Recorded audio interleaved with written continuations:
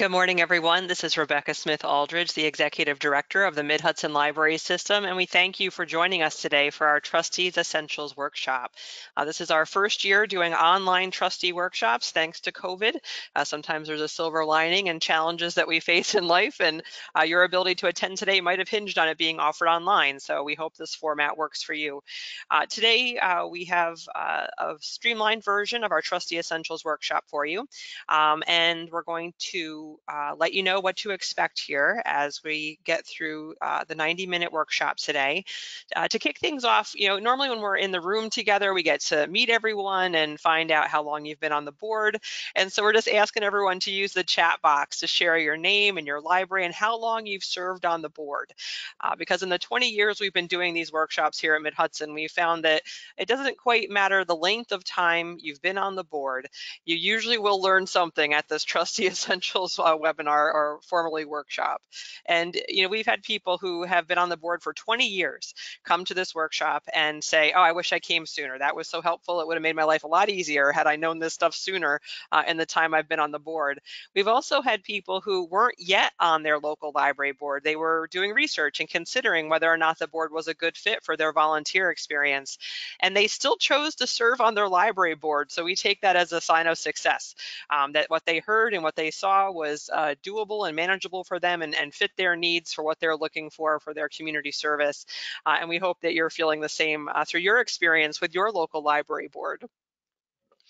So today, what we're going to be doing is covering the very basics of trustee service on local library boards in New York State. And New York State is kind of particular in a number of ways, and we're going to try to demystify a couple of things for you today.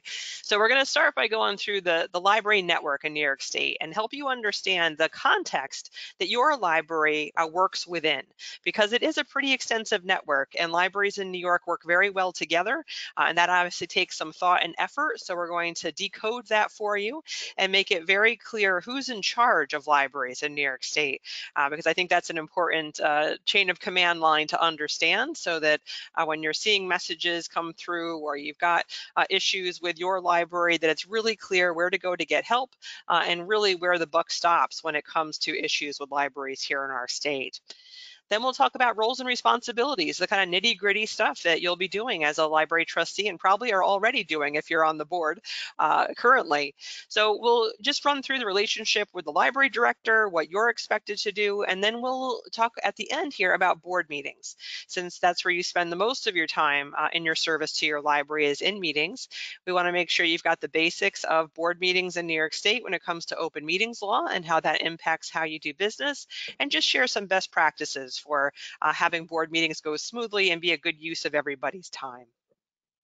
Now, normally we'd be in the room with you and you'd be handed or offered a print copy of the Handbook for Library Trustees of New York State. This is sometimes called the Trustee Bible because it's literally the only publication that's available to explain the role of the trustee in New York's libraries. So we still want to offer this to you if you would like a print copy. It is available online for free. As you saw, Kirsten sent you a link to that before today's webinar. But if you're one of those people who likes print and you like print copies of things, we'll make sure to get you that print copy.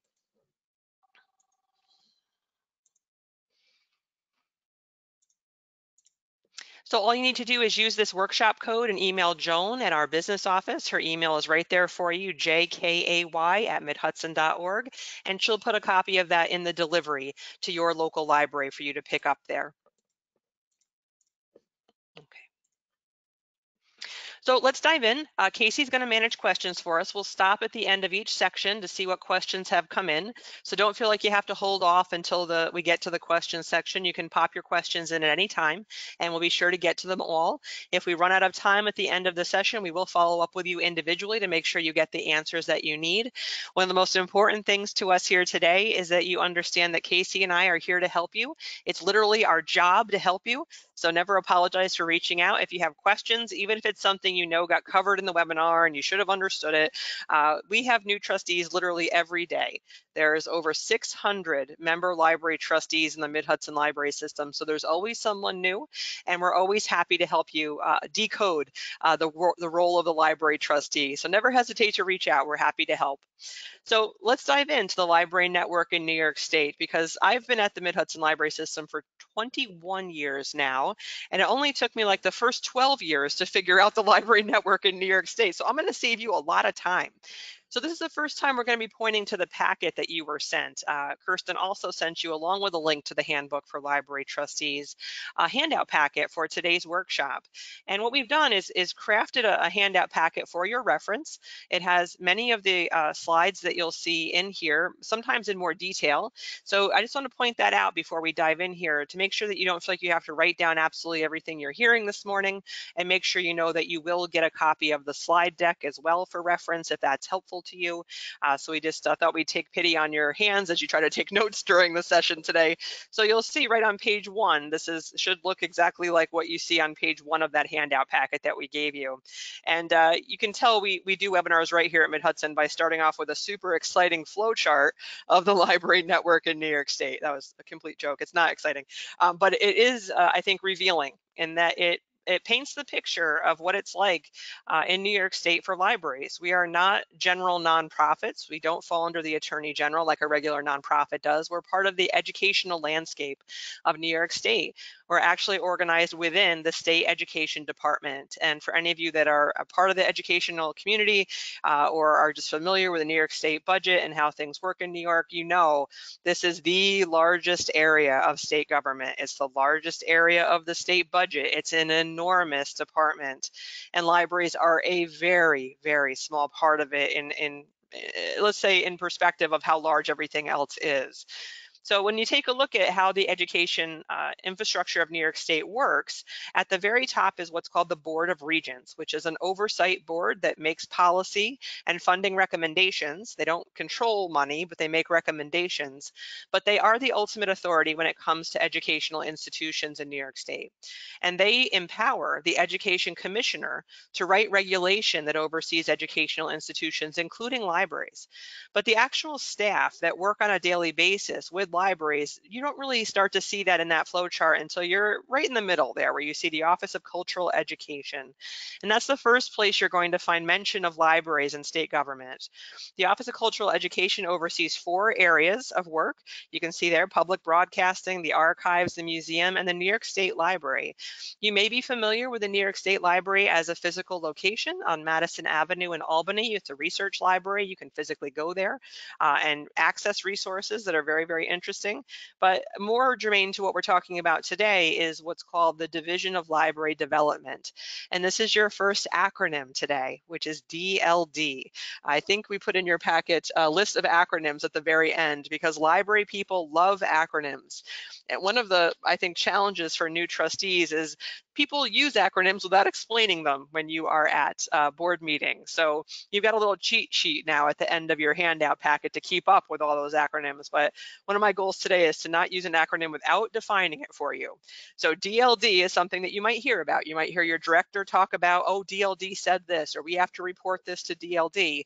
That is the bureaucratic agency that is the, where the rubber hits the roads between the state and libraries. Now, the Division of Library Development, they oversee what's called library systems, and that's what the Mid-Hudson Library System is in this flow chart. We're a public library system, which is actually pretty unique in the United States. A public library system in New York State, there's 3 different kinds of systems themselves. You can see there, there's ones devoted to public libraries like Mid-Hudson, there's school library systems, and then if you think about all the other types of libraries, they fall under reference and research library resource systems. So that encompasses academic libraries, hospital libraries, law libraries, even historical societies sometimes fall under what they call the 3 R's. That's the one on the left, the reference and research library resource systems. But public library systems, completely devoted to public libraries. There's 3 different kinds of public library systems. So you can see it doesn't even have all the detail in this flow chart. But here in your system, your region, you're part of the Mid-Hudson Library System, which is called a cooperative library system, which which in our opinion is the best kind, because it's really effective. We are a cooperative system with 66 libraries that all choose to cooperate together to make their money go further and to make sure their patrons have more access to stuff than they would otherwise. And we're going to talk more about that in a few minutes. And then your library works with our system to both comply with state regulation to make sure that you're in good standing with New York State and eligible to receive tax dollars, but really we have no authority over you. It's good to know that. We do act as the agent of the state sometimes. We'll carry forth a grant program or an aid program from the state on behalf of libraries in our region. If there's an investigation from a complaint from a library, we do manage that.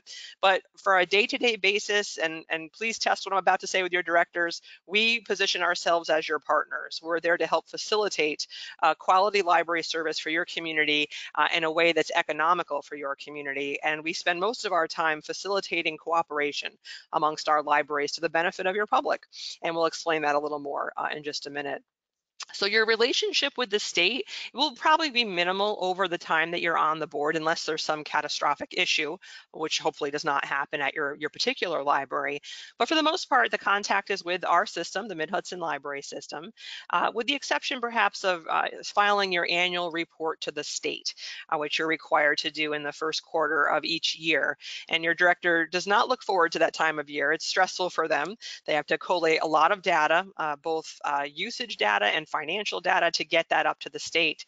But it's critical that you help them and support them in doing that report, because it's very much tied to funding that comes through the state to libraries in our region. So we pride ourselves on our libraries doing a great job on that. You'll be asked to take a look at it, verify the information. Does it match with the other reports that you've seen?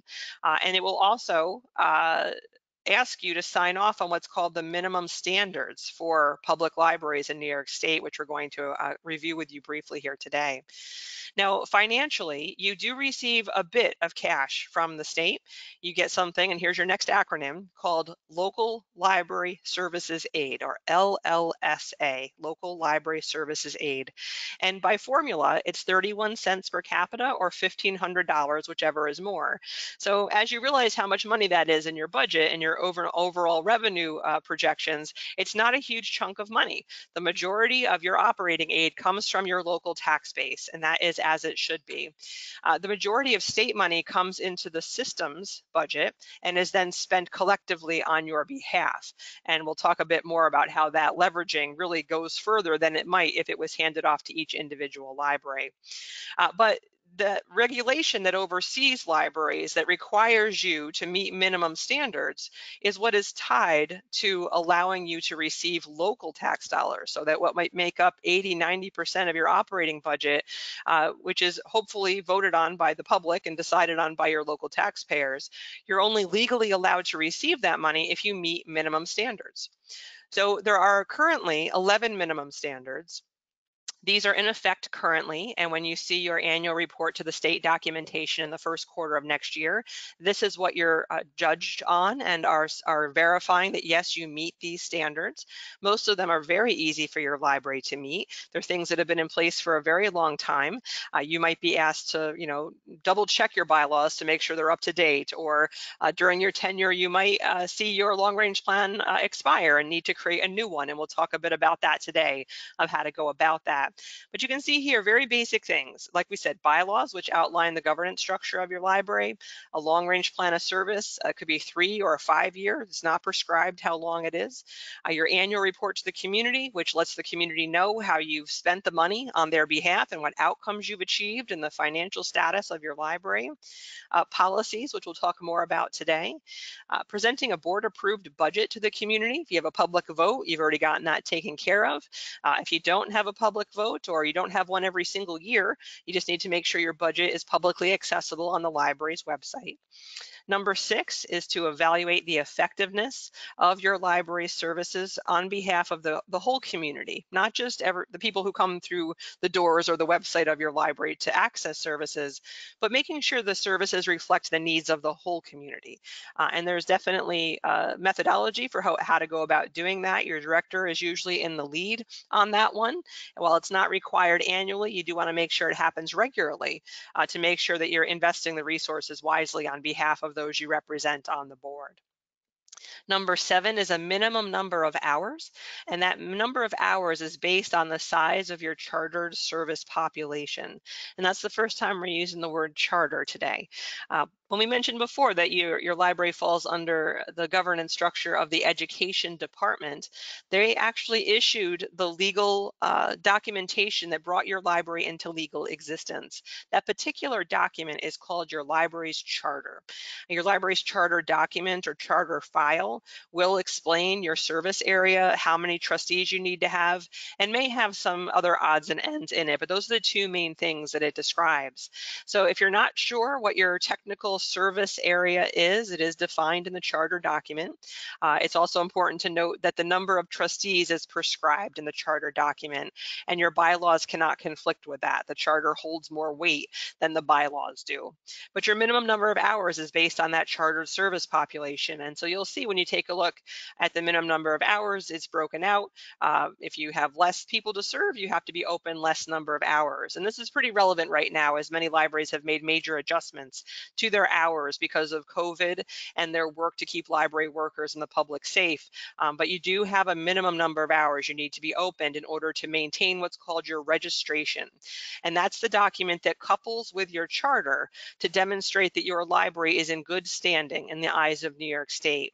So the registration is what can be pulled by New York State if you're not complying with the minimum standards. And if you did not have good your registration was no longer in effect, you could no longer receive local, county, or state tax money. So you can see pretty quickly how that's a major problem. So complying with these 11 minimum standards, which are not too onerous, you might as well go ahead and do it, because it's a really a big payoff when you think about it. Number 8, a facility that meets community needs, and that is a very open statement, open to interpretation, shall we say, but very helpful information on the state's website for how to meet community needs, and we'll talk a little more about that today as well. Equipment and connections, that looks different as technology iterates, but the one thing that's not changing is the need for really robust broadband connections. We're seeing that even more so these days with COVID, and understanding how reliant families are for remote learning and connectivity to do that remote learning. It's never been more important that we have really solid Wi-Fi connections for our libraries, and think differently about equipment, that maybe it's not centralized in our buildings, but perhaps lendable to families who need that type of connectivity assistance. Number 10, very straightforward, printed info about the library. Hours open, phone number, how you get a card, very basic information. And number 11, a paid director. So you must have a paid director. You can't have a volunteer director. It must be paid director with the appropriate education level. And that again is tied to your chartered service area. So if you're above a certain number of population, your director may need to have a master's in library science or information science, depending on the program they were in. But the program must be accredited by the American Library Association. So there's detailed information about minimum standards on the State Library's website. There's also workshops we've done here at Mid-Hudson that have been recorded that you'll be interested in, primarily because the standards are about to evolve.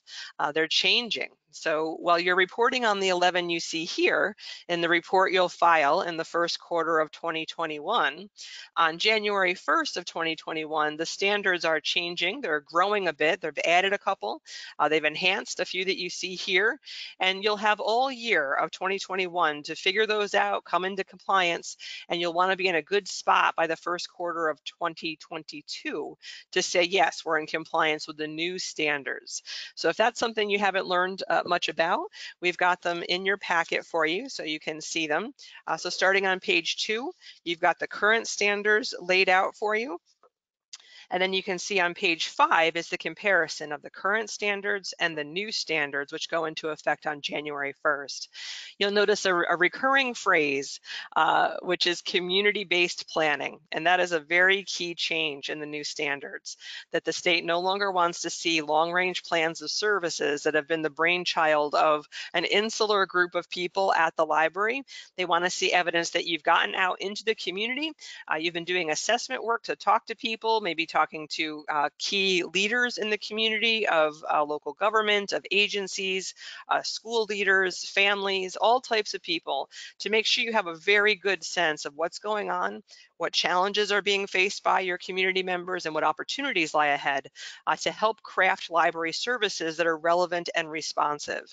And then you'll notice many of the other standards tie back to a community input-based long-range plan to make sure that we're developing services, programs, facilities, technology expenditures that are all moving towards the same goal of meeting the needs of our community. So it's a very holistic approach in the new version of the standards.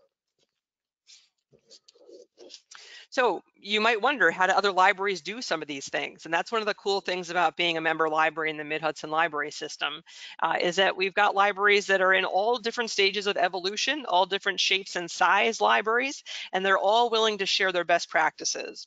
So you'll often see items on our calendar that Casey puts together. Right now, he's in the midst of doing a Reimagining Library Services in the Face of COVID-19 webinar series. And that's really, highlighting what's going well for libraries in our system and helping other libraries who might want to replicate some of that do so. So we're really focused on sharing best practices in our system, and that's much thanks to the generosity of our member libraries who share their knowledge and their experience so that others can learn from that. So that's one of the cool things about Mid-Hudson. There's many cool things about Mid-Hudson. We are one of the largest library systems in the state. We actually have the most member libraries of any system outside of the New York City region. We cover Columbia, Dutchess Green, Putnam, and most of Ulster County. You'll notice the orange line on the map there cuts off part of Ulster County. There's 4 libraries in the southwest corner there of Ulster who are part of what our sister library system called the Ramapo Catskill Library System. In the 1950s, they chose which drive they wanted to make to Middletown or to Poughkeepsie, and they chose Middletown. So we're not taking it personally, but it is a little awkward that we don't have all of Ulster County when we talk about our service area. Now, the Mid-Hudson Library System is also chartered by New York State. We're what they call a quasi-state government entity, which puts us in a really strange position, sometimes legally. But at the end of the day, we are an organization that's here to serve your library. And we're governed by people from the field. We have a 15-member governing board. The board is elected by you, our member library trustees. In fact, we've got our annual membership meeting coming up next Friday, where we'll elect 3 new members to our board that have been nominated from their counties. The library associations of each county chose their representative on our board. So very close relationship between our board and your county. If you're not familiar with our board or who represents your county, you can visit midhudson.org, go to the About Mid-Hudson section and read all about our board. They're very transparent, and they may ask to come to one of your board meetings. Don't be surprised if they hop on the line for an online meeting or come to your library once you resume in-person meetings. They're very interested to hear what's going on at your library to make sure they represent your needs well at the system level. So at Mid-Hudson, we mentioned we're a quasi-state organization, which does mean we get state funding. 75% of our state funding comes from New York State. Of course, it used to be a much higher percentage. They used to completely cover our operational costs. But over time, they have not invested in libraries at a rate that is kept up with inflation, nor evolution in what libraries are all about these days. So over time, we've worked collaboratively with our Directors Association and our full member library stakeholder group to really make sure we're very clear on what your library needs from Mid-Hudson, that we cleanly communicate, well, okay, this is how much it's going to cost, and where the money is going to come from to make that all happen. So I'd say around 2008, 2009, our funding model evolved, and our member libraries now invest in the system operations as well to make sure they have a modern integrated library system software so you can manage circulation, and that we have a delivery service that can keep up with everything that your patrons are requesting, and that we have professional staff that are available to you when you need technical assistance and library development assistance. So right now, that is the current funding structure of New York. As you may be aware, New York State has greatly cut funding for every agency that they fund. We've lost about 22.6% of our funding for the current fiscal year, which has obviously presented some challenges. But again, that's our board's responsibility to help figure that that out. And we are well on our way to combating that cut as a healthy way as we can in light of this. But all of it's done with very good communication to our member libraries. Your director participates in what's called the Directors Association, which is an informal group that gets together regularly, however, to shape policy and to advise system services. So when you're a cooperative library system, it really is all about communication, and we spend a lot of time making sure our lines of communication are open so that everyone gets heard, and we make sure we're making the best possible choices on everyone's behalf. On page 7, you'll see there that map is there, and you'll also see a list of all of our member libraries. We're very proud of our libraries. They do an awesome job, and I think they're well respected throughout the state for the good work they do on behalf of their communities. So not that we're biased, but we think you're pretty lucky to be in the Mid-Hudson Library System because our libraries work very well together. We're the only system in the entire state where all libraries share all items with all patrons, which really broadens what your patrons are able to get. You're not just locked into the items in your physical building. You have access to close to 3 million items that are in 70 buildings throughout this 3,000 square mile region. So you can see right away, just that alone amplifies what you're able to offer your community, and doing so in an economical as possible way. The Division of Library Development has actually estimated that for every dollar that's invested from the state into the library system, we are able to produce approximately $7 worth of services for your community. So by working together, we go much further than we would if each library was an island unto itself trying to figure out all of this stuff. So we literally save our libraries millions of dollars every year. The delivery system alone saves close to $4 million. So you can only imagine the fact that there's 14 different service areas from our system. Each one is a financial savings to your library. It's a pretty good deal when you take a look at how much you contribute financially and what your community is getting back for it. And if that's something you're concerned about, you can always reach out. We're happy to explain what we're doing and answer any questions you may have. We divide our services into 2 main areas. We can describe them as resource sharing, which is making sure that resources are accessible to your patrons. I think in public library world, we believe that access to information is absolutely critical to function well in this world. So making sure physical items can get where they need to go in an economical way, having a software system, which is called Sierra, that manages front desk operations at your library and cataloging materials so they're findable, providing an online interface so people can search for items across all 70 buildings, and it actually facilitates borrowing and wait lists for those things to modernize public service in the Hudson Valley. And we also coordinate e-resources, which has obviously become a huge deal this year with the stay-at-home orders and people wanting to social distance. So we negotiate contracts that make more e-resources affordable and leverage state dollars that come in specifically for reference services to create an e-resource suite that's accessible to all residents of the Hudson Valley, not just the wealthier libraries in the region. The other half of what we do is library development, and you're participating in that right now. So a trustee education series, technical assistance for your board. Sometimes you'll see me at your board meetings. Sometimes your board president or director invites me in to help with an issue you might be facing. Maybe it's to pass a referendum, or Casey comes in to help you with long-range planning. There's all sorts of challenges or opportunities your board might be faced with that we can help you learn from how other libraries have been successful in that. We also do technology support. We are leaders in advocacy and awareness work in our region and our state. And Casey also works with special populations that are mandated to be I think, invested in from the state level to make sure if you have a patron with special needs, there are resources that are leveraged at the state level for them to access that sometimes we can help mediate. So I'm not going to say that we do absolutely everything for your library that you could want. We're very careful. We have limited resources, and we really fine tune them every year to make sure what we invest our time and energy in is paying off at the other end for your library, to make sure your library is stronger, more viable, and more visible in your community. So we have a planning cycle coming up next year. You'll be invited to participate in that. So that'll be something fun for us all to work on, to reimagine library services, not just in the wake of COVID, but what it will look like in the next few years, which is always fun to think about. So we're going to talk about types of libraries and explain that to you, and then we'll stop for questions. So again, feel free to pop questions in the box if that's helpful to you now. You don't have to wait to the question and answer period to get your question in the queue. So I'm going to first get you on the page in your packet that's helpful here, which is page 8.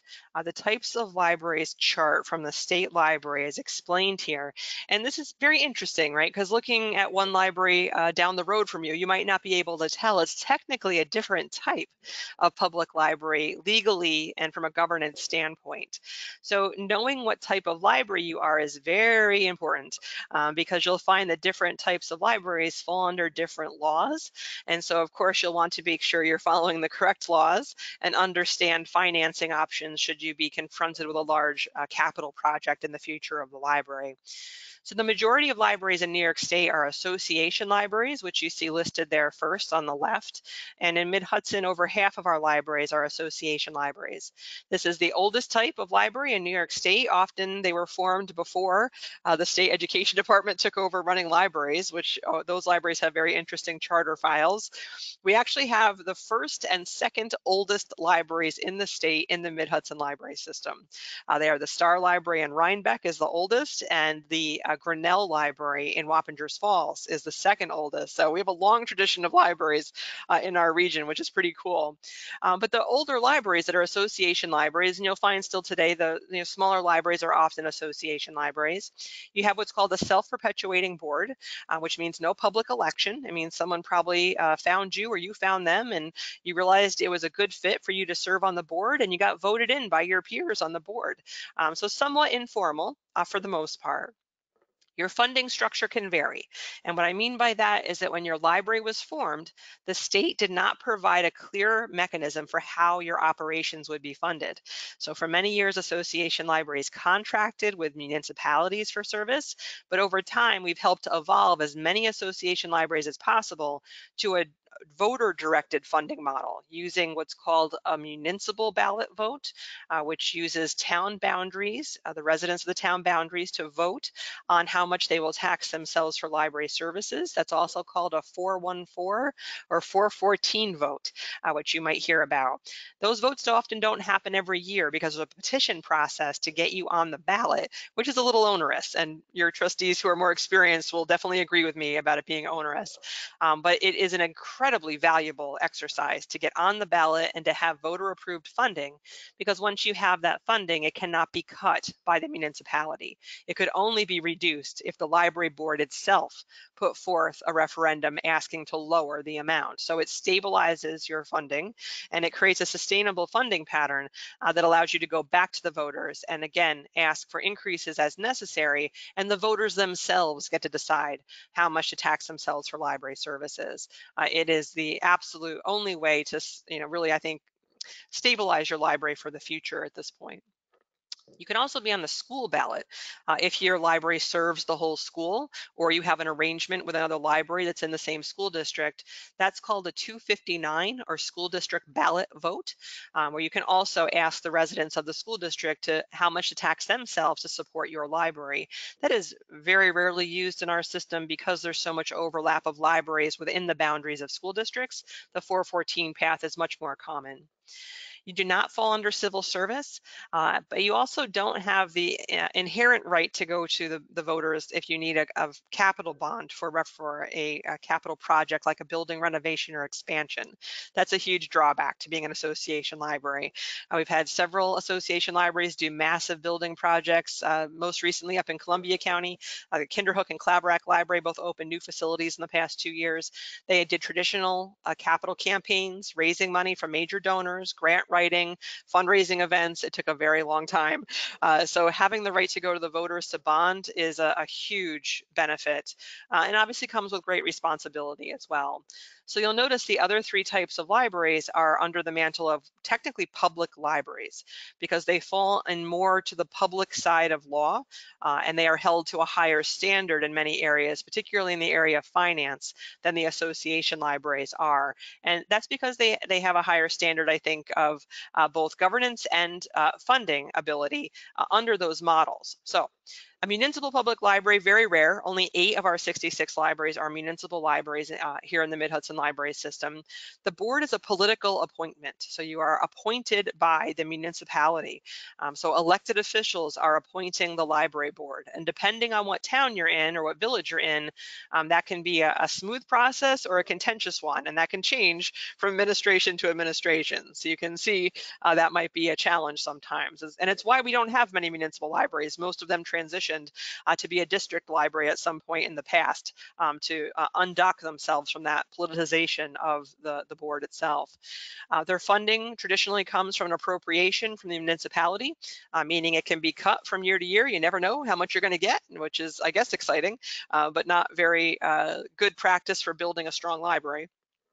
But just like the association libraries, municipal libraries can also use the municipal ballot option and the school district ballot option to get on the ballot and have the voters have their say of how much funding comes to that type of library. So very attractive option for municipal libraries as well as association libraries.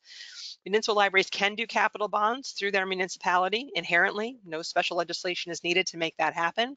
You do fall under civil service. You'll notice all of the public libraries fall under civil service. All the public libraries fall under the Freedom of Information Law. All of the public libraries fall under prevailing wage for building work, whether it be maintenance or construction. All of the public libraries fall under Wick's Law for construction. Association libraries don't fall under any of those things, and that can be a boon to them in some ways. You can see the major trade-off comes when we talk about how libraries are funded in the public library realm. When you move over to the district types there, the last two, school district public library and special district public library, they have two major things in common. Their trustees are elected by the public, and annually, with no petition, they have the right to go to the residents of their service area for a budget increase. Those are two very attractive things, which is why the district model is the recommended model by the New York State Board of Regents for the construct of libraries in New York State. So you'll see there was a huge movement in the 80s and 90s to transition libraries to the district model. It stabilized them, they're better funded. Taxation with representation goes a long way with taxpayers. So this is the preferred model. You'll find these are the libraries in our system that are better funded, have more stability, and possibly have grown their buildings too because they're able to do the bonding for that. So district model is recommended. You can transition from association or municipal to one of those districts. The main difference there between the two types of districts, one, a school district public library, school district refers to the boundaries that the library serves. They match the boundary of a school district. The school district also serves as the taxing authority. They collect the taxes on behalf of the library and pass it on.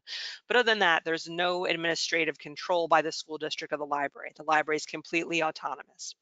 A special district library would come into existence where there were multiple libraries in a school district, so a special district had to be carved out that was a geography that was smaller than a school district.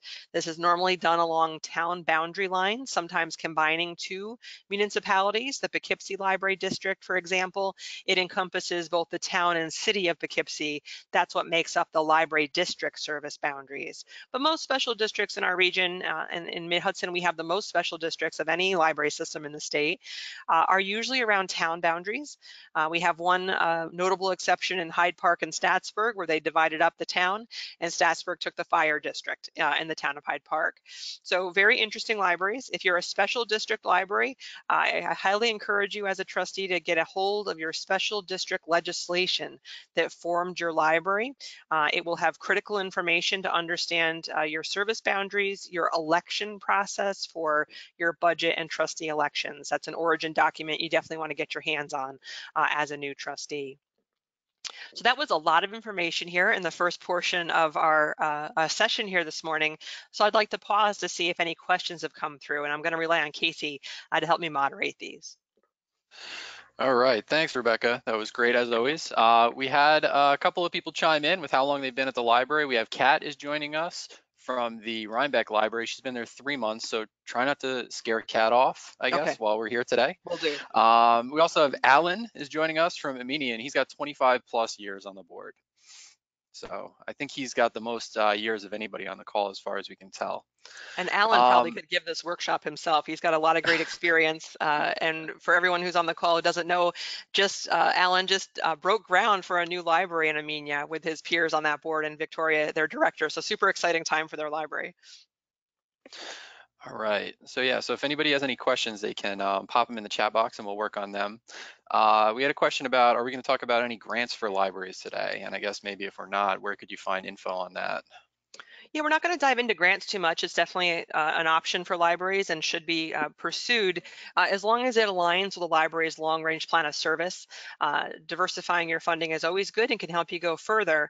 But grants for libraries are few and far between, I would say. We've got a nice collection on our website. If you go to midhudson.org and click on topics, look at the middle of that page for sustainable funding, you'll see a whole fundraising section in which we've collected grant opportunities that are very common for libraries, from the American Library Association, the State Humanities Department, the State Library. At Mid-Hudson ourselves, we administer 4 grant programs, 3 mandated by the state, including the State Aid for Construction program and the Adult and Family Literacy Grant program. So if you've got a specific need, if you've got a big project and you're looking for grant opportunities, definitely give us a call. We can let you know what grants have worked for other libraries. All right. We had a question about somebody from somebody at the Marlboro Library, and they were asking if they were a school district library, and maybe we could tell people where they could find that kind of info, or where it's best to find that info. Sure, yeah. A Marlboro Library is a school district library. And if you're not sure what type of library you are, your director can tell you in a heartbeat. They're very familiar with that. And also your charter information has that very clearly laid out for you. All right. And we had a question from Geesey about association libraries. And did you say that the funding can't be cut by the town for an association library? That's only true if you've had a public vote. And Geesey, your library has had a public vote. Your board has used the municipal ballot option in the town of Shandaken, and you've had at least 2 successful votes, if I'm not mistaken, which means the town board is really out of the loop now. It's completely up to the voters how much they vote to tax themselves for services. The town has no say over the level anymore. Okay. So that was all I see for questions right now. But of course, if anybody has any other questions, please pop them in the question box or the chat box. I'm looking at both of them, and Okay, we'll get to them when we have a break. excellent. Thanks so much, Casey. You're welcome. Okay, so second portion, we're talking about roles and responsibilities of a library trustee. And this is probably the meat and potatoes of why you joined the webinar this morning. And the first thing I just want to say as we kick off here is that in my 21 years of working with libraries, one of my absolute favorite things is working with library trustees. I just think it's so wonderful to watch people in our community step forward and give of themselves, their time and energy and commitment to such an important institution as the library in their community. And it only works because we all work together. And I think that's one of the most important things to understand about your role and responsibility. While we're about to dive into what might seem like a long list of responsibilities, you're not doing it by yourself. You've got a professional library director who's got training and experience that's there as your guide by your side. You have the full access to the staff of the Mid-Hudson Library System, which includes several staff people with masters in library science and decades of experience. Both myself and Casey have been in the profession a long time. Casey was even a former library director. We've seen a lot of stuff. So we're here to help you. You'll also have other professionals like a lawyer and a CPA who will help advise you. So just keep that in mind as we go through the responsibilities today. You're never expected to do it by yourself. If you feel overwhelmed, there's plenty of help, lots of examples of how to do things. You rarely have to start from scratch on stuff. So I just wanted to give that kind of disclaimer before we dive in here.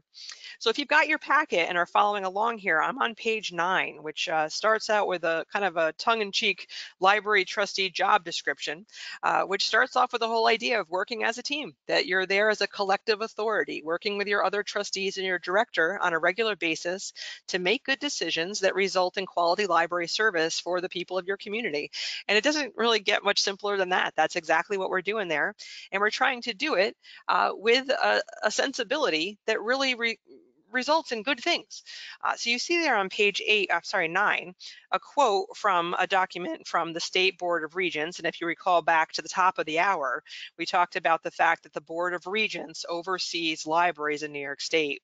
So if we think about what that really means, that if there was a board that was completely off the rails and going against regulation and making very bad decisions, or doing harm to the institution, the Board of Regents has the right to come in and remove a trustee or remove a whole board, and they have done that in the past. So reading their statement on the governance role of a trustee probably is a good idea, so you understand what they're looking for and what their standards are.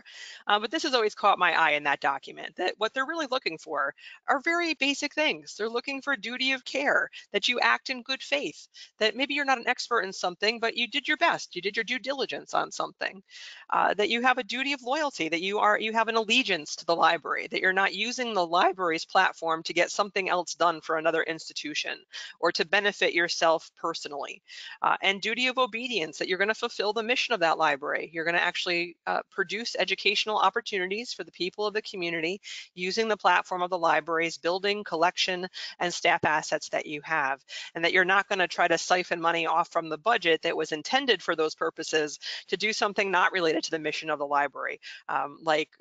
There's an unfortunate number of examples actually of what might happen, of starting a side business, or overlapping with an agency that's already doing something and you're trying to replicate it at the library.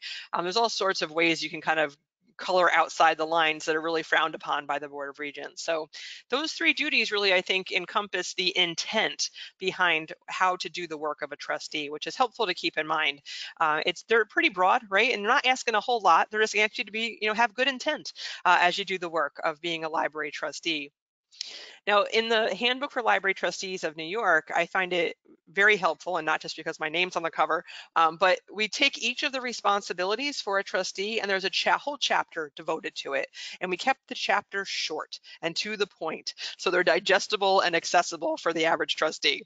And you see here the responsibilities are not too surprising, I would imagine, right? That you're following the mission of the library, that you're helping to plan the future and evaluate if it's working, making sure you've got a great director in place, making sure you've got adequate funding for the library, taking responsibility for that funding, policy making, facility stewardship. These are all things we're going to touch on in this portion of the session. Are we going to take a deep dive on each one? No, because it's only a 90-minute webinar. But we are going to give you a fighting chance to understand the intent of each of these responsibilities and where you can go to find more information. But again, having that handbook for library trustees freely available online, you could jump and look at it right now, or getting that print copy, it's a great resource to have during your time on the board. So we mentioned you've got a team here going on, and while Mid-Hudson's not on this slide, this is the group that you're working with on a most frequent basis. Your director, and some of you have a friends group. About half the libraries in the system have a friends group as well. And the simplest way to think about kind of like the lanes within which you work in each of these roles is that your director manages. Your director manages the day-to-day. They take the budget and the policies that you pass, and they help use that to run the library. They spend the money in the categories that were authorized. They run the library as per the policies that the board has set. They are the public face of your organization. They manage the staff. They manage day-to-day interactions with patrons. And they also serve as your technical advisor. They are your library expert. They gather information from others in the system and from system staff to bring it back to you. And they really are your partner. And perhaps you might even think of them as your co-leader on the library board to make good decisions on behalf of the library. You can definitely tell when boards and directors aren't making decisions hand in hand, or a board is kind of doing their own thing and not respecting the expertise of their director. That really has to be done hand in hand, and we're going to talk a little more about that next. But thinking about the lanes idea again, of staying in your lane, the trustees are the governing board. You govern the organization. You set the plan, you set the budget, you set the policies. Those are all governing documents for the organization, and you're representing your neighbors while you're doing that work. So you're trying to just make good decisions based on what your community needs, using the assets that you have at your fingertips. So your plan would be setting goals for the library as an institution to produce programs and services that are responsive and relevant.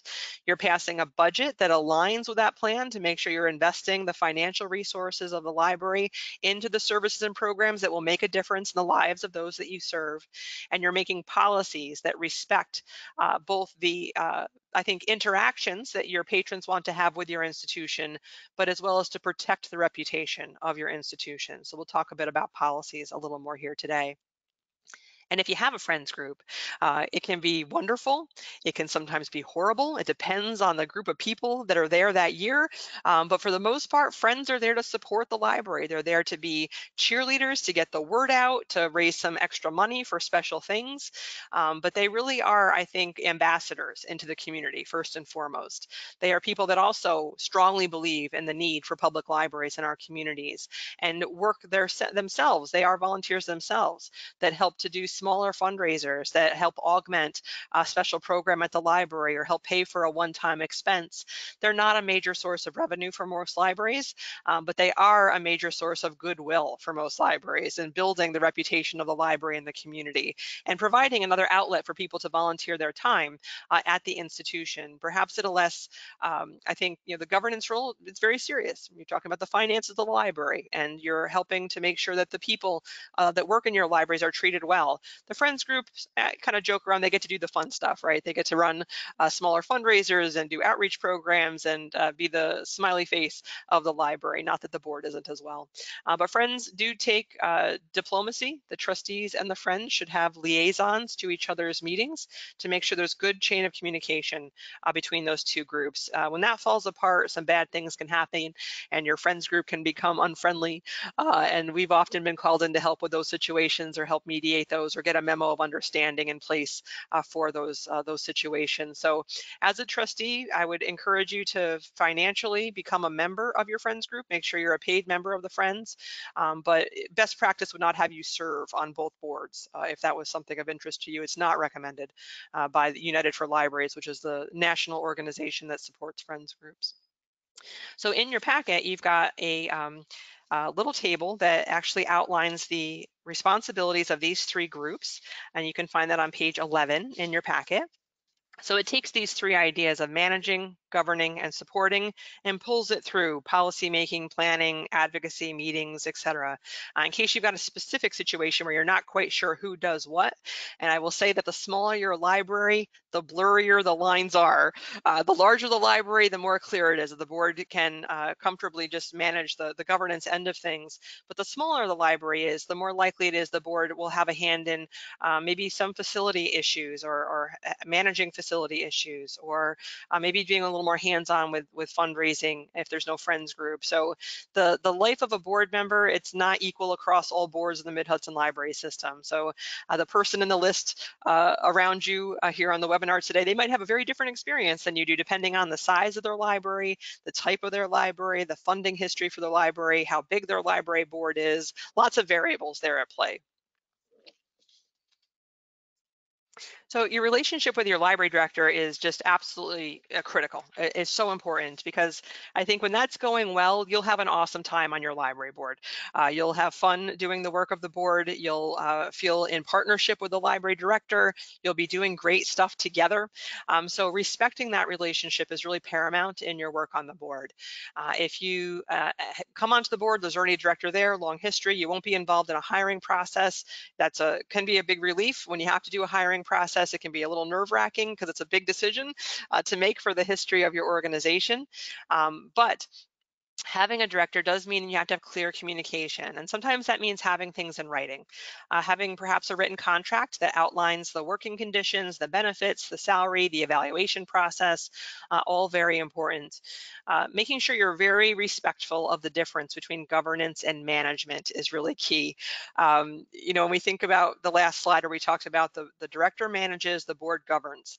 When you find yourself slipping into the role of micromanagement, maybe directing the director to do X, Y, and Z, take a beat and think that one through, because you as a trustee member, an individual trustee member, if you're not the board president, you really aren't imbued with much power on your own. You are what's called the collective authority. You have policy making and decision making authority when you're at the board table in an open meeting setting, using Robert's rules to make decisions on behalf of the library.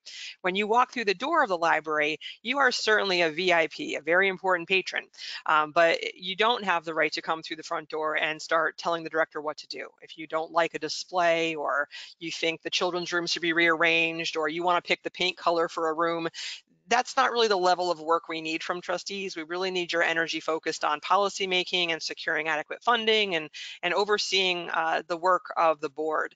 That there's plenty to do, trust me, to use your energy wisely at that level of the organization rather than getting involved in the day-to-day.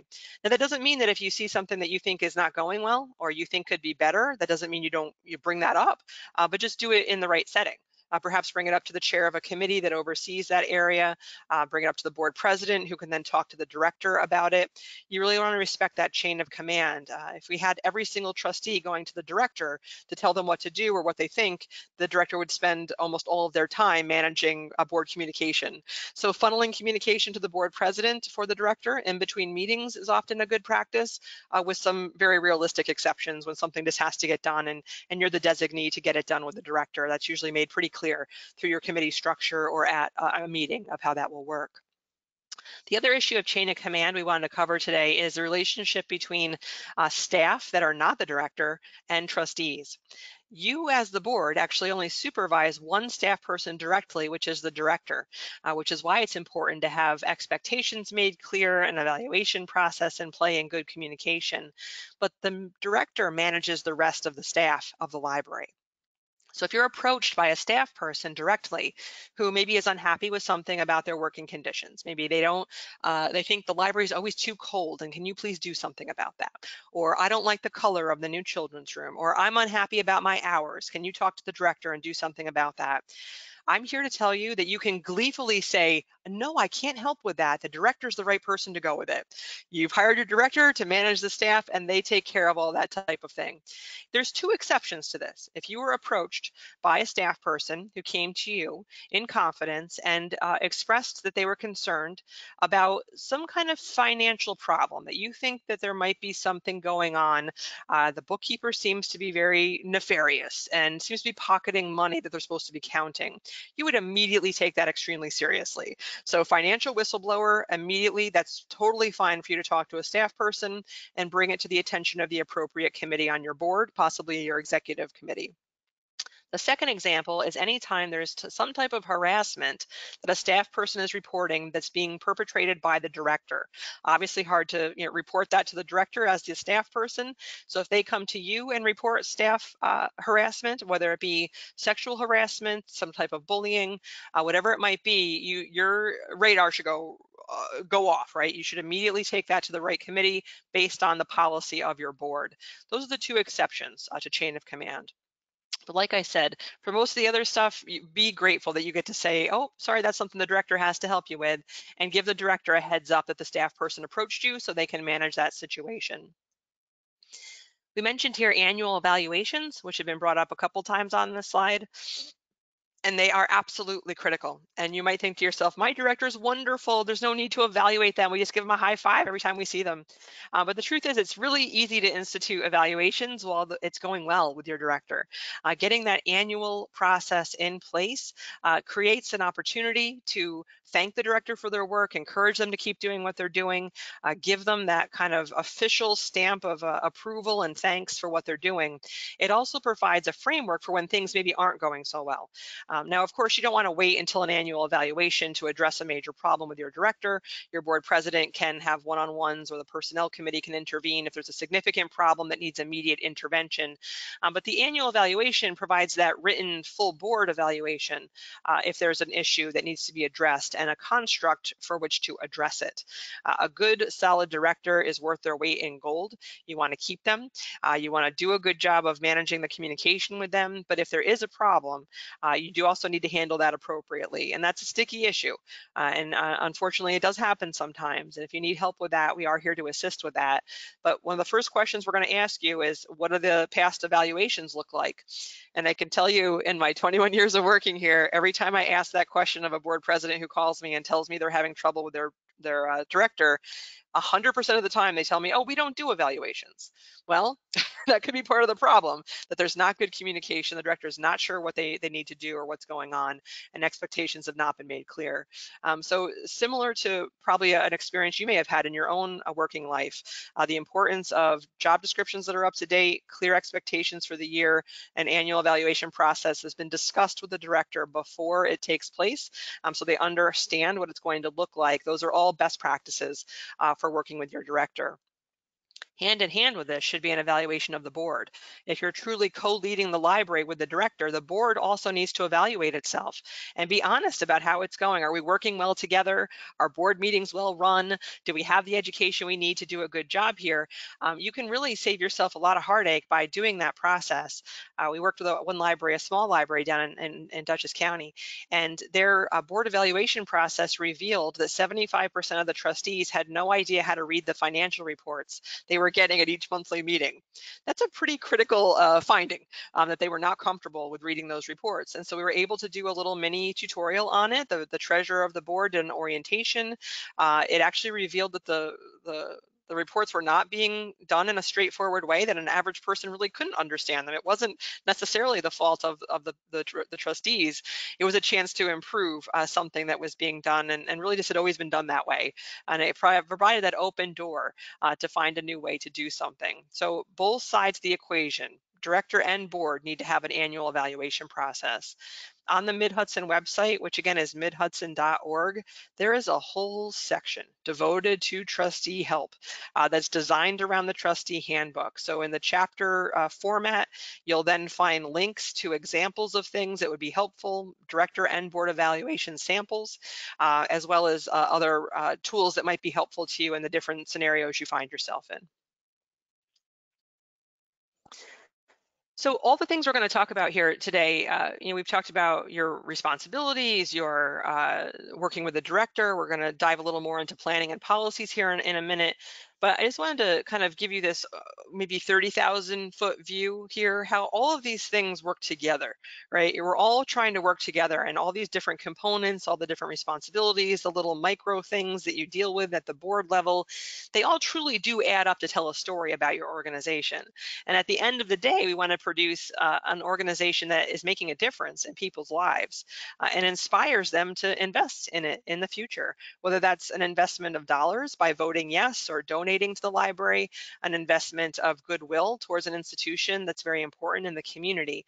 All of these things help to contribute to that. So when you look at a library that you feel is more successful than yours and you wonder, what's that key thing that's different over there? It might not just be one thing. It might be a whole host of things that have come together to create a really strong library that people are excited to invest in for the future. So a lot of the stuff we talk about today are related to the things you see here. We already touched on community-based planning. We're going to talk about that more, but there's a definite evolution here that when you have solid and transparent governance and you're basing decisions using community input, it's resulting in quality service. It means more people want to work with you and you find more opportunities to connect in the community. It means it's easier and easier to get the word out about what you're doing, and more people know and respect what you do. And that's where you see adequate funding come through, whether it be from that public vote, which makes up the bulk of your funding, or a grantor that's excited to invest in your organization. It all works together to have that outcome. So if you start at the opposite end here and you just think to yourself, we need money, and you go after it without analyzing how you're doing in these other areas, you might find yourself just treading water for a very long time. You need to do that kind of, full analysis of where do we need to do some work here from the governance standpoint. Are we as transparent as we could be? Are our policies up to snuff? Do we treat our staff well? Are we investing money in the right spots? And let's have a real plan as we move forward here to seek additional funding if that's what you find your library needs the most. So this planning process is what I was just kind of leading up to here, which is this idea that you have to have a plan, right? You have to understand where you're trying to lead the library to. What are we all doing here? Is it just the same old, or are we going to adjust and course correct? I was talking to a director on Friday evening who's faced with their next planning cycle, and they'd been well on their way before COVID hit. And then when COVID hit, they had to really stop and think, should we be using community input we got before COVID to make decisions about the next 2 years? Or do we need to adjust our thinking a little bit to respond to the new reality that our families and our individual residents are now faced with? We certainly didn't have as much issue around digital inclusion until we saw our students being forced to do remote learning, unprepared perhaps technologically. That would mean perhaps a shift in thinking about what library services look like over the next 24 months. So a traditional planning process, you can just shorten the cycle and use it for the next 2 years. Or if you're faced with needing a brand new plan of service that is maybe longer term, this process works as well. It's very scalable. This is taken from the trustee handbook. You'll find it in the appendix. It's talked about more obviously in depth than I'm going to do here today. These are the basic 5 steps of doing a long-range plan or strategic plan for your library. To make sure that everyone on your board has been heard about their personal vision of where they think the library is going, testing that with some assessment work of data about your library's performance, whether it be program attendance, collection development, what's popular in your community, what patrons ask for that you haven't been able to give them, doing a real analysis of usage of your current services. And then stop looking inside and start looking outside and get out there and talk to your community about what their aspirations for the future are. We have a program at Mid-Hudson called Turning Outward, which Casey runs, which uses a national planning model to help you gather intel from your community about what's really important to them. And this is not the old school way of going out there and asking someone, just point blank, what should the library do for you? Because the truth is they don't really know. They just tell you a bunch of stuff they think you want to hear. But if you ask them what they're actually experts in, which is, what are your hopes for the future? What are your aspirations for our community? What are your hopes for your family or your kids? And you start to hear them vision their future. You can bring that information back to the board table and along with your professional library staff, start to design a plan, programs, services, partnerships that truly speak to the needs of your community. And so using that kind of information it's exciting. It's also a lot of work. So you need to have a devoted committee of your board to do that work to combine with the efforts of your library director. We have a formal program here at Mid-Hudson that helps you do that. If you want to do it yourself, you can totally do it yourself too. You don't have to wait for us. So if that's something your board's facing, I would say don't hesitate to reach out and we can let you know how other libraries have done that. But this is absolutely critical to being an effective library, and it will make your time on the board far easier when you have a plan that you understand and you know why we're doing the things we're doing. It makes a lot of other decisions just much easier. You understand why the budget looks the way it does. You understand why a policy might be the way it is. You might understand why you need the friends' help to raise a little more money to accomplish something special in the plan. It just makes everything kind of come together and coalesce. It's a very, very important document for you and your service on the board. These are some of the questions that Casey uses in the Turning Outward program. This is from a program from the American Library Association that we've customized for libraries in our system. Libraries in our system tend to run on the medium to smaller side, and we wanted to make this program less overwhelming for smaller library boards. But we do use some key tools from this Libraries Transforming Communities program from the American Library Association. And you can see these are just basic questions to have a conversation with people or a group of people in your community to find out what change they think needs to happen in their community and what their hopes are for the future. So your library can be a partner in making that vision come to life. So this definitely relates to your next responsibility there of securing adequate funding, because if you're going to go out and ask taxpayers for more money or go to a major donor or a grant maker for funding for the library, you have to have a clear vision for what that money is going to produce on the behalf of the community. So the first thing I want to say to you here is that your library is not a charity. Your stable, secure tax money that comes in through that library vote should be enough to cover the mission critical items to keep your library open, keep the facility in good shape, keep your library workers well paid so that you're not having a revolving door of people leaving all the time, and that you're actually providing basic library services without wondering where you're going to get the next penny to make that happen. If you're not feeling that way in your library, that's definitely a place to put energy, is to increasing the amount of funds coming into the library. We could definitely help you with that. We have a long track record of helping libraries win votes. We have a 92% success rate in the Mid-Hudson Library System, which is pretty, I'm going to say, impressive. It means our libraries are very well thought of in the community, and it means if you make a reasonable ask, most likely taxpayers will vote yes on behalf of your library. So when we talked about before your different ways to go to the public to ask for funding, again, the district libraries, they have an automatic mechanism, no problem. The association libraries and municipal libraries, it's not as easy. Most of you are pursuing a municipal ballot option, that 414 vote, and there is an entire 414 manual available to you that was just updated this year. And it's a process you have to start early. You cannot make that decision to go for that vote any later than I would say April. And I think given the complications of COVID, if you want to do it, you should make that decision even earlier next year. The vote does have to take place on the date of the general election in November. And so getting together a strong timeline to hit all the bureaucratic steps as well as the campaign best practices, you want to give yourself a long lead time for that. So your board should discuss that annually about whether or not you're going to go. And I would strongly recommend you do not go more than 4 or 5 years without a vote. It would be far better if you could get into a pattern of going every 2 to 3 years with a 414 vote so you can keep the amount you're asking for at a reasonable level. When you wait 8 to 10 years between votes, there's no way you're going to be able to go out again and ask for anything less than a double-digit increase, and most taxpayers are really going to balk at that. They're not going to understand that you haven't come back to them in a long time. They're not going to appreciate that you haven't come back in a long time. All they're going to know is that you're asking for a very big jump all at once. So smaller incremental jumps on a regular basis are far more palatable to taxpayers than big once a decade jumps are. That's been our experience. It's much easier to sell the smaller jumps. You almost in a way are kind of training your voters to get used to voting. And so that it really follows the model of the districts who have the routine votes that people are used to. They're not asking for a ton of an increase each time. It's more relatable to the average voter. So for 414 libraries, I literally beg of you to think about that pattern of every 2 to 3 years doing that 414 vote. It's hard to start that pattern, but once you do, you'll see libraries like the Patterson Library, the Kinderhook Library, who have gotten into that pattern.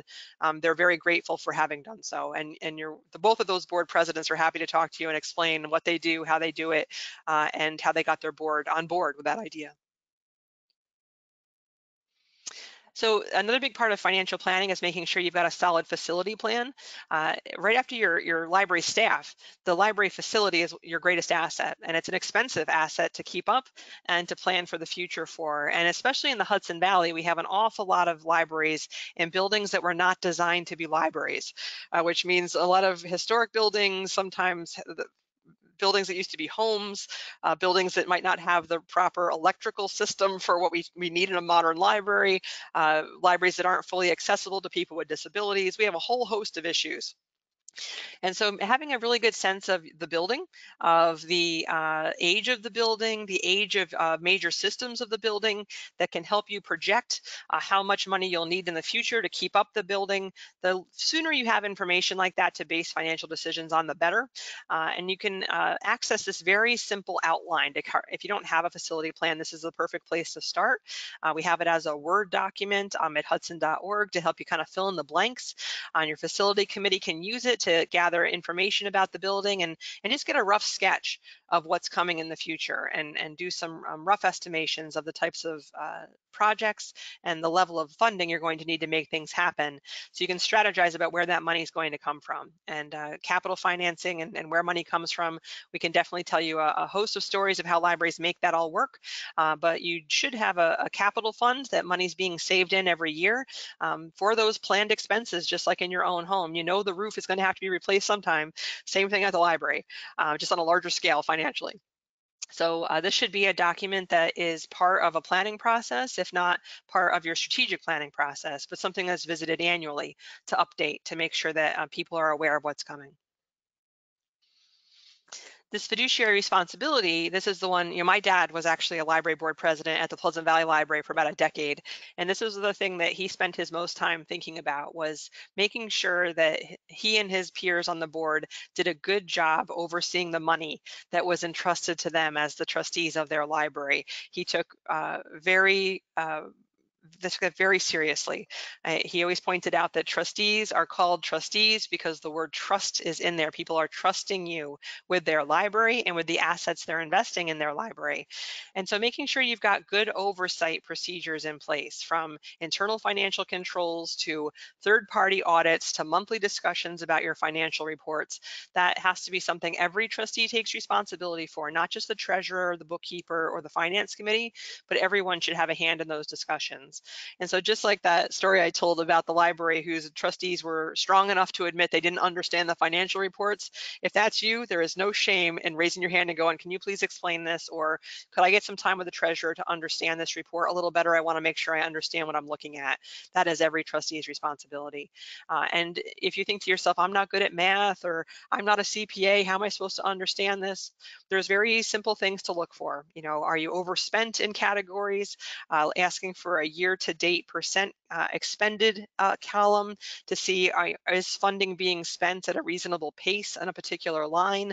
For example, if you were in June getting your June financial report and you saw the personnel line was 90% expended, that would be a huge red flag, right? Because how are you going to get through the rest of the year paying your staff? Or you might see in the program line, the children's programming line, that in June 90% of the funds were spent, and that's explainable, that's understandable, because most of that money does get spent in the earlier part of the year to prepare for the summer reading program, which is the largest children's program in most libraries. So getting familiar with the line items, making sure you understand the pace that things are spent at. Again, not just the treasurer's job, but that's everyone's job. We're going to talk about internal financial controls a little bit here in this policy-making section, because a lot about policy-making is really about risk management. It's my former boss, Josh Cohen, used to joke that the most pessimistic people on your board should be on the policy committee.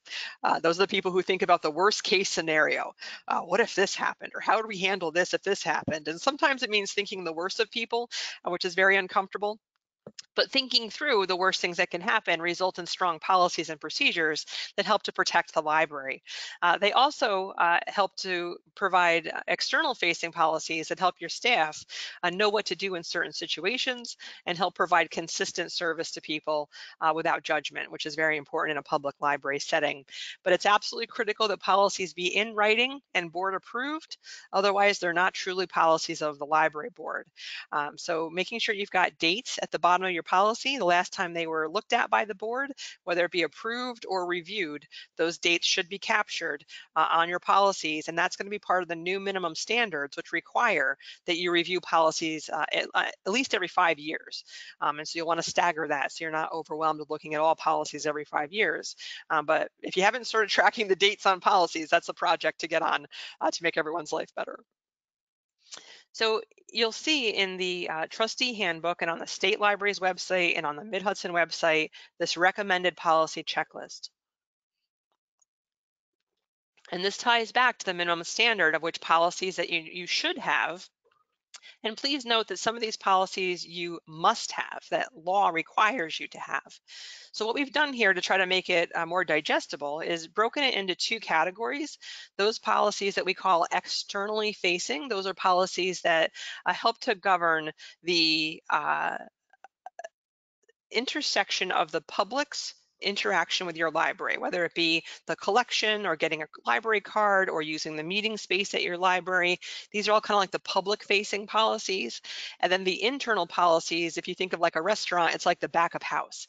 It's the back of house policies that help everything run smoothly from the financial, personnel, and planning side of things. So first thing I'll say to you is that don't freak out if your library doesn't have all of these. Only 2 libraries in the whole system have all of them. And there's like a new one added every year. So it feels like it's like a Sisyphean challenge. You can never quite keep up with it.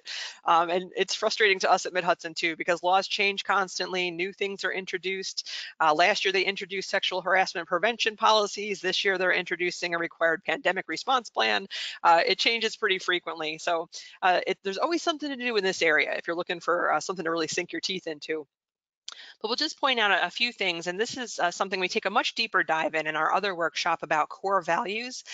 We lovingly call that one also AKA Policies 101. We take a much deeper dive into the policy end of things in that webinar, and we've got one of those coming up soon. I have the date for you in one of the slides here. Um, just taking a look at the external policy list there's a few here that are required by law. If your building's not fully accessible to people with disabilities, not fully compliant with the Americans with Disabilities Act, you must have a policy that addresses how you provide services equally to everyone of all abilities. When you take a look at the internal side of things, on the board section, the conflict of interest policy is required by law. You must sign a disclosure statement every year as a trustee related to the conflict of interest policy. Let's see, the freedom of information, the public access to records, that's also governed by law. I'm pointing out your financial control section here because in my mind, this is one of the most important areas right after your personnel policies. The list that you see here lines up with the best practices that are put out by the Office of the State Comptroller. And for the public libraries on the call, that's really important because the Office of State Comptroller has the right to come and audit your library at any time, and they judge you against these financial control areas. So there's an awesome document on the Office of the State Comptroller's website that walks you through all of this stuff. We have sample policies on the Mid-Hudson website for almost all of these things. And if you don't find what you want, just reach out to us and we'll help you find what you need. You never have to start from scratch with policy making. If you find that you don't have a lot of policies, we can help you prioritize them to work on the ones that mitigate risk the best. So again, lots of support for you here in this area, but extremely important area of library work. This is the work that helps to protect the library from litigation. That's one of the most important things. It helps to make sure people are treated fairly. It helps to head off bigger problems that could be considerably time consuming if not addressed through policy, particularly in the area of personnel and finance. So I think this is an area that I think more libraries probably need to spend time thinking about. And we do a project every year called the Essential Documents Policy Inventory. I just said that wrong. Essential Documents Inventory Project, where we keep track of what you have. And we do that because oftentimes when a director comes in as new, or you have a huge turnover in the board, there's some institutional knowledge that's lost. And then we've got a record of what you've got. It's also very helpful when we're consulting with your library and we get questions from you. Oh, how do we handle X, Y, or Z? Well, having your policy to refer to is one of the origin documents we'll use to help you diagnose things. So if you're a really pessimistic person, there's a big clue for you to volunteer for the policy committee. So this is the webinar I just mentioned, the core values and ethics, also known as Policies 101. That's coming up on Wednesday evening on October 21st. So you have time to get to that one if you're interested in that. We'll take a deeper dive on that policy list that you just saw on the last slide. So one of the last responsibilities we're going to talk about before we explain board meetings is this idea of the library trustee as ambassador and advocate, that you yourself are really already a super advocate because you believed in the library enough to come and volunteer your time there. And so I call this responsibility the if not you, then who responsibility, because if you yourself aren't willing to speak up on behalf of the library, there's not too many other people who are going to. So making sure that's a proactive activity of the library board is really important to get the word out about what the library has to offer and why it's important. We often forget that people don't live and breathe libraries like we do, and they might not understand why we do some of the things we do.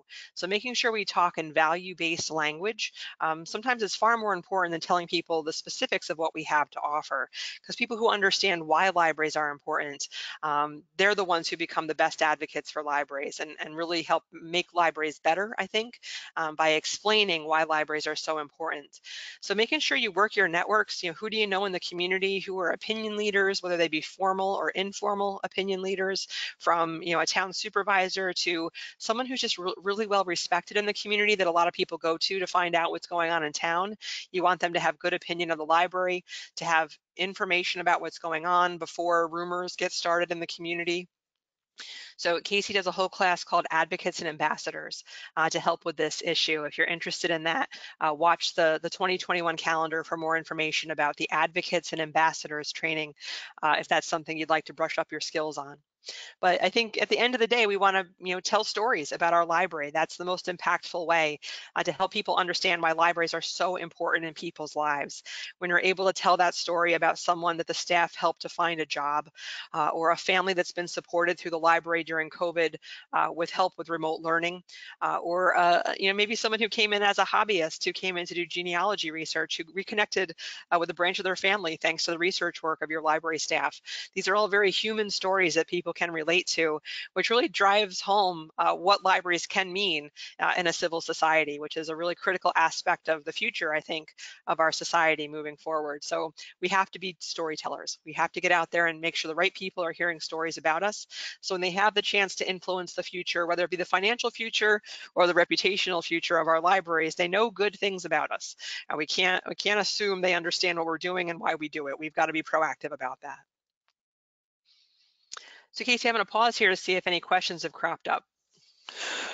All right, so we had a question about staying in your lane. And so we had a question about, is it overstepping to provide a director with a list of ideas to get the community more involved, like scavenger hunts with local businesses or games to play with kids to get them more acquainted with the library? I think it depends. It depends if there's a strategic initiative related to if we all agree we need to get the word out. Okay, there's a committee that works on that. We brainstorm ideas. We decide which ones are the most important, and the director then knows what to do. I think if you come in with a list of ideas, it's not that they're not appreciated, but the director then might feel obligated to follow through on them all, which could take up a huge amount of time and maybe wasn't the strategic priority of the organization. So I think using the committee structure to brainstorm ideas and as a group prioritize what's going to get worked on is important. But also making sure if you did have good ideas and they got passed through, to not take it personally if not all of them come to life. The director is usually doing the job of usually 2 or 3 people, and they're not able to get to every great idea that comes their way. So those strategic priorities are really important. So even if you don't have a long range plan that's up to date, at least having an annual plan of what our goals are to achieve this year, that's really important. So we do put energy in the right places. Okay, great. That was it for the questions that we had that are still open. Ooh, you guys are taking it easy on me today. Okay. All right. So board meetings, super exciting, I know, right? But everyone likes to go to a good meeting, right? No one likes going to a boring meeting or a meeting that's poorly run or a meeting that feels like a waste of time. You want to make sure your time is being used wisely. So I just wanted to kind of give you the rules of engagement here for board meetings, which are somewhat defined by open meetings law here in New York. That's a state law. So open meetings law applies to all types of libraries, including association libraries. There's a component of education law that requires association libraries to also follow open meetings law, which is found in public officers law, which you might not realize, which is why they had to make that special dispensation for association libraries. It also applies to public libraries committee meetings, not association library committee meetings, but municipal school district public libraries and special district public libraries committees also fall under open meetings law. The law requires you to advertise the meeting to the public so that you're required to send it to the newspaper. You don't have to pay for a legal notice though, but you'll want to prove that you sent a notice about your meetings to the newspaper. You'll need to declare a newspaper of record annually so it's clear where people could find out about the meeting. It should be obviously on your library's website and posted in your library's facility. All meetings must be accessible to the public. That means both in terms of, and this is, I just realized I'm talking about pre-COVID, right? Before we have the executive orders that adjust to allow for online meetings. But these still applies here that they have to be accessible to the public. So in normal, let's say the before times, before COVID, accessible meant in a physical location that's accessible to people of all abilities, as well as accessible to the number of people who want to come and watch the board do the business of the library. So accessibility has both of those definitions.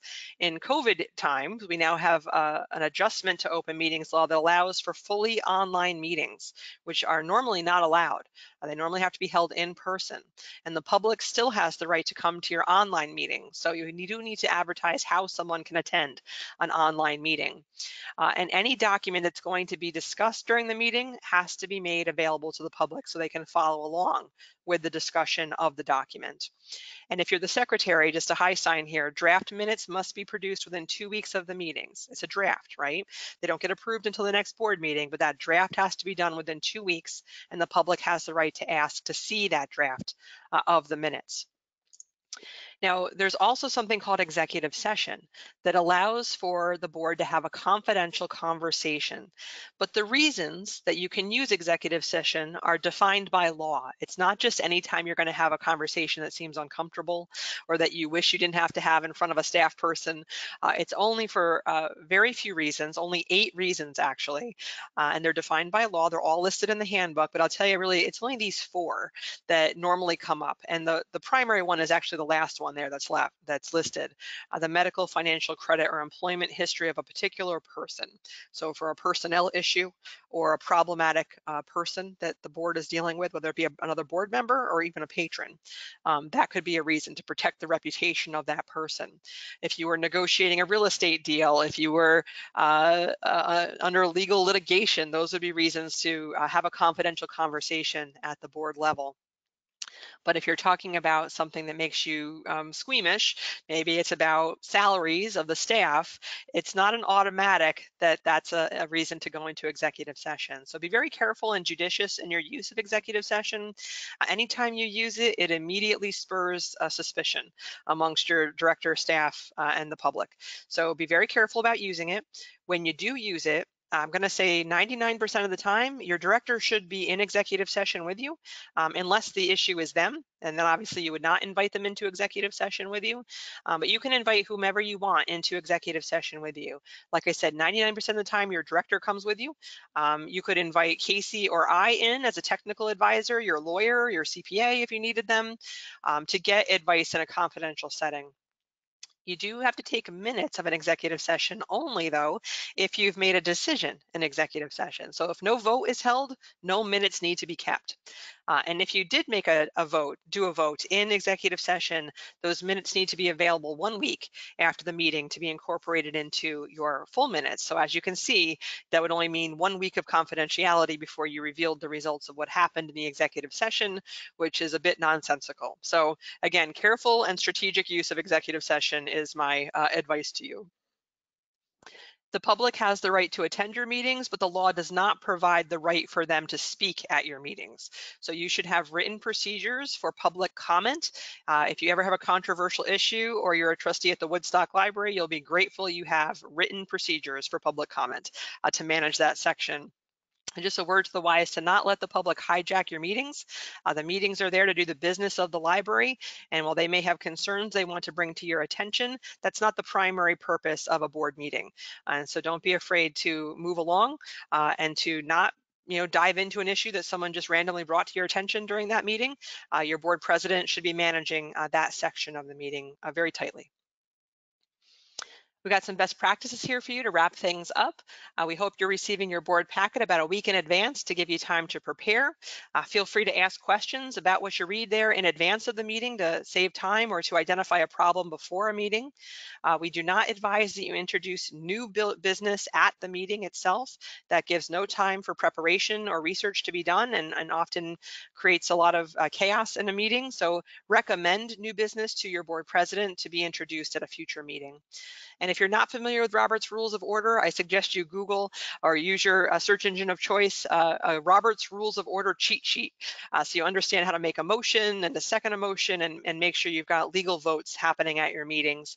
And my last piece of advice to you is to always behave as if the press is in the room and reporting on your board meeting. And so to just be, to the point, get the business done. Let's save a lot of the social back and forth for before and after your meeting, but always assume that that meeting could be reported on at the newspaper and make sure that you want to be proud of how your board is running.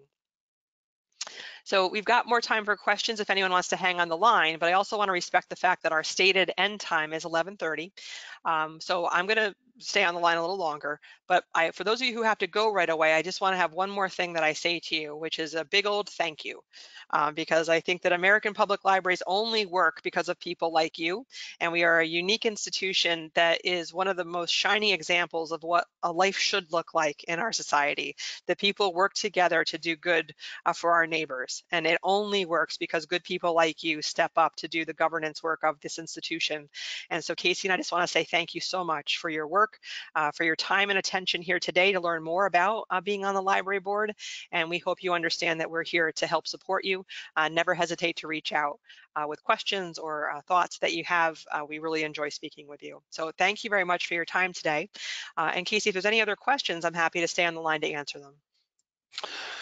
All right, so we're getting some thank yous rolling in, and we did have another question about where to find more info on the Turning Outward program, and I didn't share the link in the question box if anybody needs it there to our Turning Outward page on our website, which also includes some of the resources from the American Library Association to help with having community conversations and getting started with Turning Outward. Great. And yeah, right now, mostly folks saying thanks. We have Don from Esopus is looking for a notice of completion about the webinar here today and how we could receive one of those. I think we could just email Don something like that, right? Yeah, we can do something like that. There will be a follow-up email that everybody who registered for the webinar will get, and it'll include the recording that we have here today, some of the slides, and some of the resources that we talked about.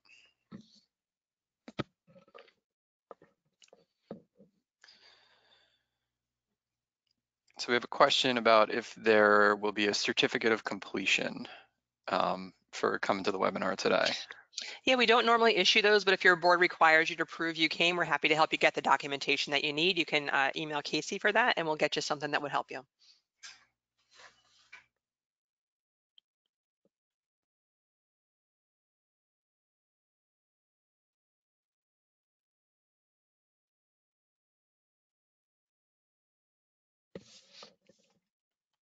So I'm super impressed if we've gotten through all the questions already. That's got to be our first. Yeah, that's all we have right now. It's still a lot of thank yous from folks, but yes, no other questions right now.